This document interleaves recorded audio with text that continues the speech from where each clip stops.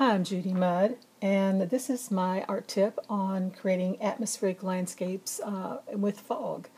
And I often teach workshops on atmospheric landscapes, and during the workshop I talk about the difference between painting a landscape and an atmospheric landscape.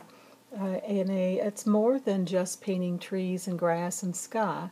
It's actually adding those elements that creates atmosphere with maybe an emotional feel to it, or you actually can feel being there because of the atmosphere that's in the scene. A lot of times it's not just what was there, but maybe what you wish had been there, the feeling that you want there. Often our photos that we take, I'm an amateur photographer, basically just take photographs to work as reference material for paintings. But I rarely am able to get in any photography, either with a camera or with a iPhone or whatever you're using to take a photo with.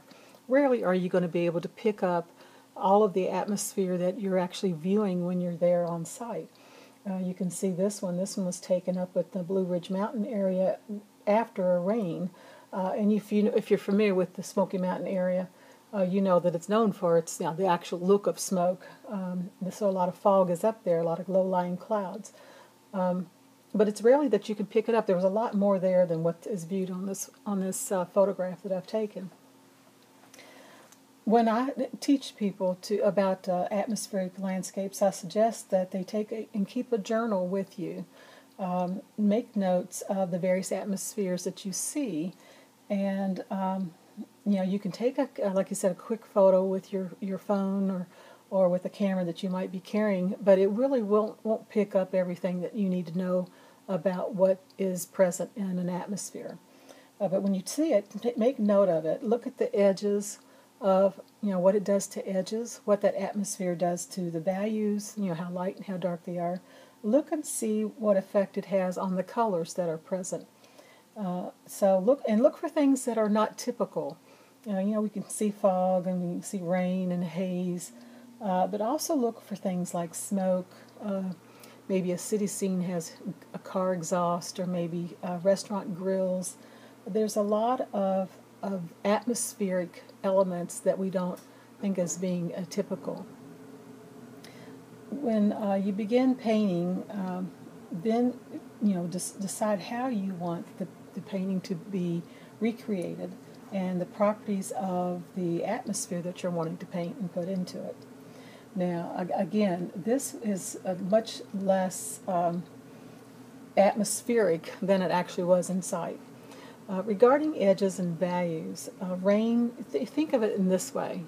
Rain, fog, mist, you always think of soft edges, maybe lighter values because they're toned down by the color of the clouds, and some muted colors. The colors aren't nearly as brilliant as they would be, say, on a sunny day. On a sunny day, you're thinking of harder edges and stronger values, and mostly colors are stronger also. Yeah, they can be stronger. So let me show you this quick demo on how do you get this. Once you know what the edges are and the values are and the colors are, then how do you do it in watercolor? How do you get that? You can't just pick up like an oil paint and just paint it on there with white paint. We use the white of our paper, and so we have to actually create that.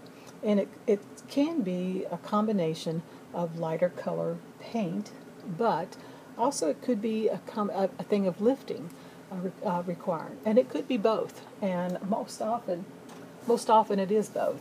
So let me just show you this back, how I would start this. Now, the sky that's here is pretty white, so I could actually leave this as the white of the paper, but I think what I'll do is add just a little bit of color, and I'm wetting this right down to this harder edge here. So I'm wetting it all the way down here. So if there's anything back there, and there's really not a whole lot there, I want it to merge. I want it to merge into the sky. And I'm just doing layer by layer. I'm going to do the hill that is the furthest away,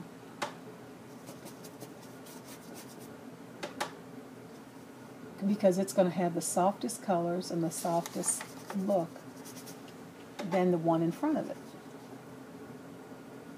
So it's a gradual bringing up as it comes closer to you. So this is probably wet enough. I'm just going to tone that sky just a little bit. I'm going to put just a little light coating of cerulean blue up there, just so you can see it.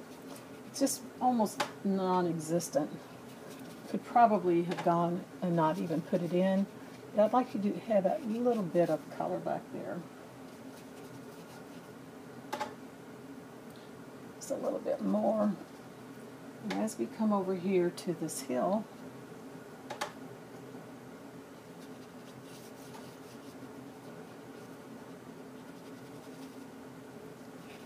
okay, that's pretty covered right through there.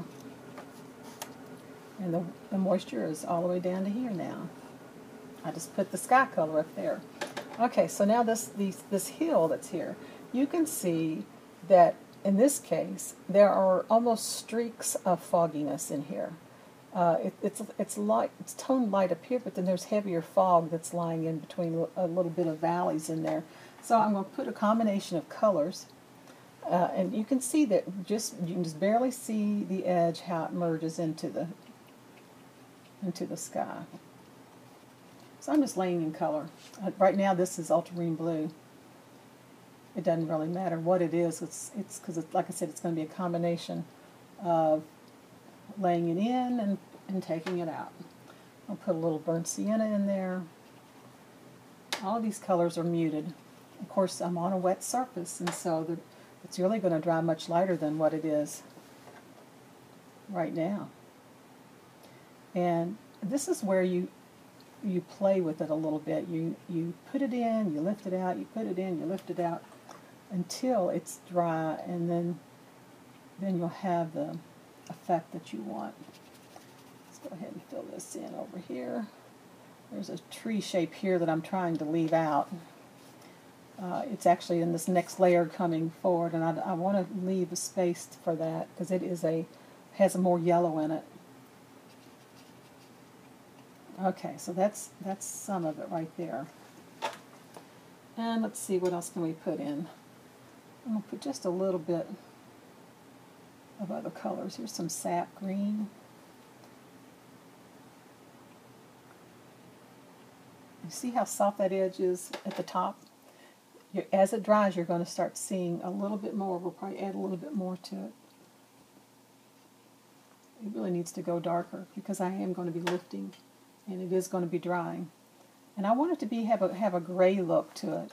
I don't want it to be this little perfect looking bright color. I'm putting a little bit of orange into that blue. Remember, it's the complement, so it's toning that blue back a little bit. Let's put this other color blue in here. This is phthalo blue.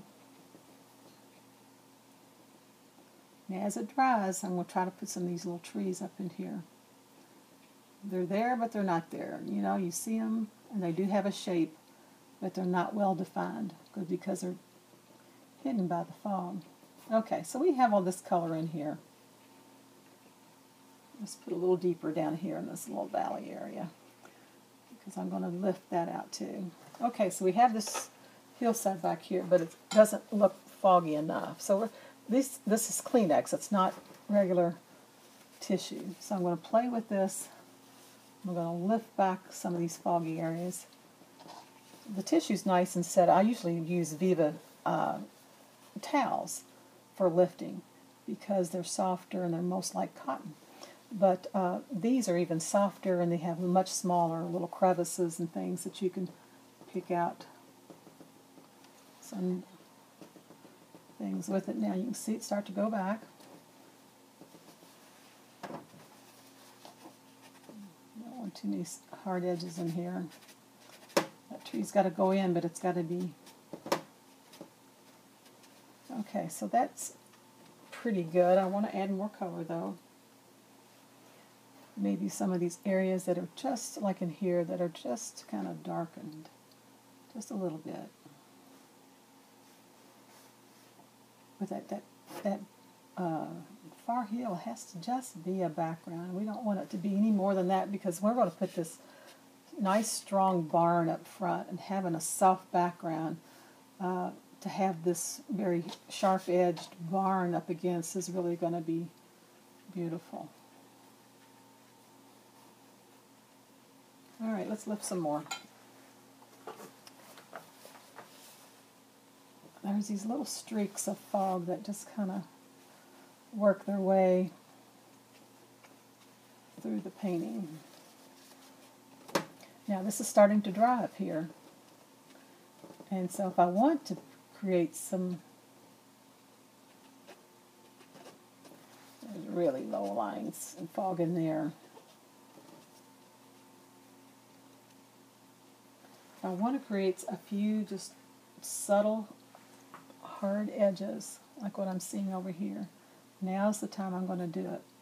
I'll add just a few little subtle. Let's put some things in there. They're still very muted as far as color goes, and the value is still very muted.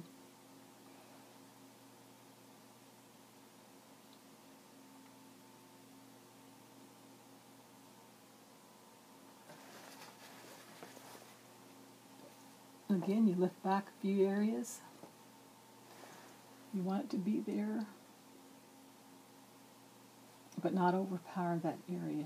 And we definitely don't want it to be a distraction. We just want it to be suggested.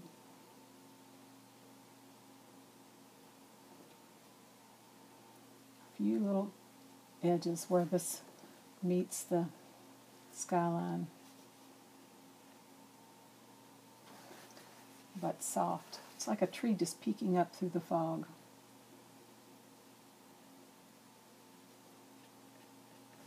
Like something like that. Not too much. I always use my finger a lot too to soften. If you have too hard of an edge, the side of your finger really works well. You just have to make sure you don't put color where you don't want to, because it's still on your hand. But there's a few things peeking through.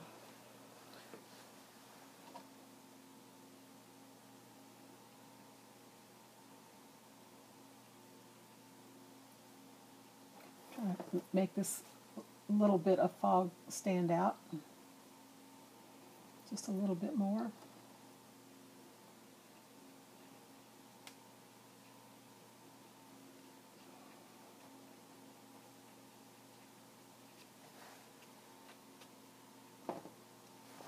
Something like that. And again, it's just playing with it, lifting, adding more color, lifting, adding more color, until you like what you see. All while you're thinking, soft edge, muted color, light and value. Let's make this little bit of fog stand out by putting an edge to it. And it's a very subtle thing. It's not a strong, hard thing to paint. You just want it to be just a very subtle change in values.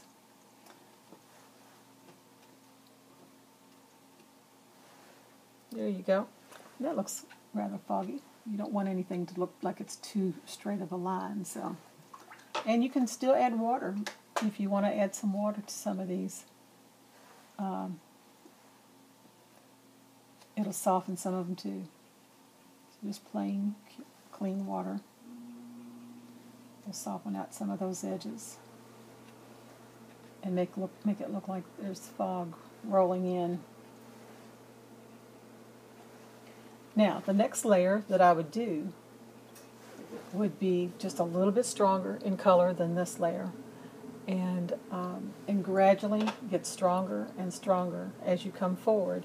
And look at the edges on this foreground. These trees are very obvious. So your edges are going to be sharper, and colors are going to be brighter, and the edges, like I said, the edges are going to be more sharp. So, and versus, say, something like this in the background. Okay, I hope that explains how to do fog in watercolor a little bit for you.